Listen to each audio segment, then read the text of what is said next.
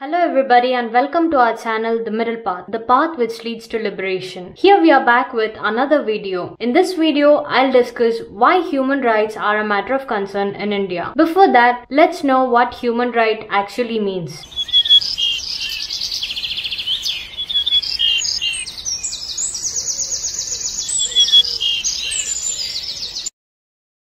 Human rights are the basic fundamental rights and freedom that every person on this earth has from the birth till the death. The basic human rights include the right to equality, freedom from discrimination, right to life, liberty, personal security, freedom from slavery, freedom from torture and degrading treatment, equality before the law, right to marriage, family, property, religion, and education. Human rights help in full development of humans. Universal Declaration of Human Rights protect the rights of every individual all over the world. 193 countries around the world have agreed on the freedoms and rights that deserve universal protection in order for every individual to live their lives freely, equally, and in dignity. The United Nations, that was established on 26 June 1945, adopted Universal Declaration of Human Rights due to the barbaric act, that is, the World War II, that outraged the conscience of humankind. But even before Universal Declaration of Human Rights, we come across many reforms in history for human rights. In Indian history, we can see many social reformers who have fought for the basic human rights. To name few, Gautama Buddha, who is also known as the Light of Asia, 2500 years ago, that is in 5th century before Christ era, he brought equality and opposed the Varna system that existed in his period. According to Buddha, everyone born in this planet are equal. He fought for the equality of not just men and women, but for all living creatures on this earth. Basavanna, who was a 12th century reformer, fought against the inequality that existed in his time. He fought for the equality of men and women. He also was against the Varna and caste system, Vedic superstitions, and rituals. He promoted intercaste marriages. The Vedic religion was unequal, and so Basavanna found a new liberal religion in which equality and freedom was reached. Jyotiba Phule fought to eradicate caste system and untouchability. He was the first to establish schools for women and for the people of lower strata. Shahu Maharaj initiated many policies for the non-Brahmins who were oppressed for so many generations. The most important policies initiated by him are the policies of reservation in his administration. Dr. Ambedkar was the greatest defender of human rights in India. He was the foremost human rights activist during the last centuries. He spoke on the annihilation of caste, and his was an endless struggle. Periyar E.V. Ramasamy fought against the caste and gender inequalities. He fought for the self-respect of everybody. Narayana Guru fought against the caste system, and he also fought for the self-respect. As we can see that the common factor that we can observe between all these social reformers is that they fought against Brahminism, which was the main reason for patriarchy, practice of untouchability, human sacrifice, sati, caste discrimination, superstition, exploitation, and irrationalism that existed in Indian society. These humanist thinkers fought for the same cause, which was to uproot Brahminism. In India, due to this Brahminical practices, the human rights are not achieved yet. Now, it has been almost 73 years since India got independence, and yet India's majority population has not achieved its basic human rights yet. The scheduled caste, scheduled tribes, other backward castes, minorities, and women are oppressed even today on the basis of caste and gender. All Indians are not treated equal. Though the constitution exists, Manusmriti is followed to great extent. People might say that caste is outdated. It does not exist anymore. But however forward a person might be, when it comes to marriage, endogamy can be still observed till date, which is the base of caste system. We can see instances such as honor killing, child marriage, intercaste marriage conflicts, Dalit rapes, exploitation, discrimination, untouchability, and mob lynching. The government has failed to uphold the human rights. I'd like to give an example. In India, two persons earning the same amount of money are not treated equal as the caste matters. A scheduled caste earning 2000 rupees is totally different from a Brahmin earning the same amount of money. Though they both contribute equally to the economy, but the caste differentiations in India is very rude. Despite the Manual Scavenging Prohibition Act of 1993, manual scavenging continues to kill the sanitation workers. Since the last 6 years, human rights violations have reached peaks, from the Kashmir 370, where whole Kashmir was detained, to the NRC and CAA, which would take away the citizenship of crores of Indians. The laws made by BJP government is against the people. It is clear that BJP government has failed to enforce human rights. The SC/ST Prevention of Atrocity Act is diluted. Since generations, the SC, ST, OBC and minorities have been subjected to indignities, humiliations and harassments. The reservations were given for the social and educational equality of these oppressed classes, but the reservation has been taken away. Under the Article 19 of Indian Constitution, freedom of speech and expression is ensured. India has the right to peaceful protests, but the government tries to call the farmers who feed the whole country as terrorists, Khalistanis, Naxalites, Congresi, anti-nationals, Deshadrohi, Tukde gang, Pakistani, Chinese, etc. The farmers who protested peacefully were treated very cruelly. The cruel use of water cannon amidst the cold winters and the tear gas shells that were fired by the police